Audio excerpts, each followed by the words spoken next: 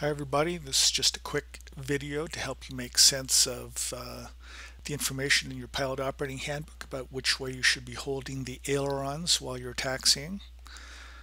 So the blue wind vectors here, when the wind is from in front of you to your left, you need the left aileron up, right aileron down.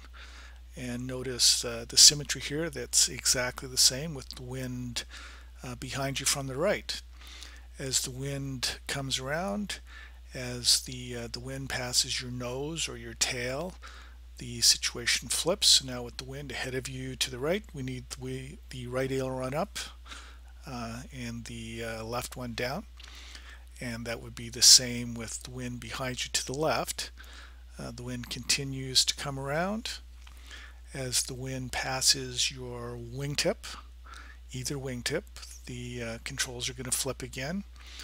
So we're back here to the original spot again with the wind in front to the left or behind to the right, left aileron up, right aileron down, and so it goes.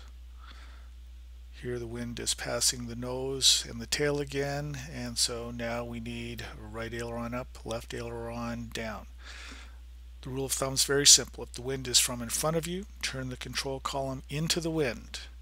If the wind is from behind you, turn the control column away from the wind.